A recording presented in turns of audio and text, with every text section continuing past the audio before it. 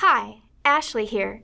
In this tutorial, you will learn how to import other images into Image Studio. Images not acquired from the Licore C digit, including images from other Odyssey family imagers or other sources. Image Studio can import and analyze images from sources other than the C digit blot scanner that are in the TIFF, PNG, or JPEG format, as well as images acquired with past versions of the Odyssey or Pearl imaging system software. The Image Import menu is located under the Application menu button or the Image Studio icon in the upper left-hand corner of the software.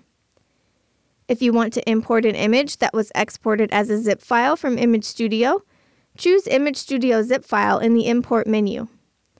Select the image that you want to import, then click Open. TIFF, JPEG, and PNG images acquired using other imaging systems can be imported by choosing third-party images in the Import menu.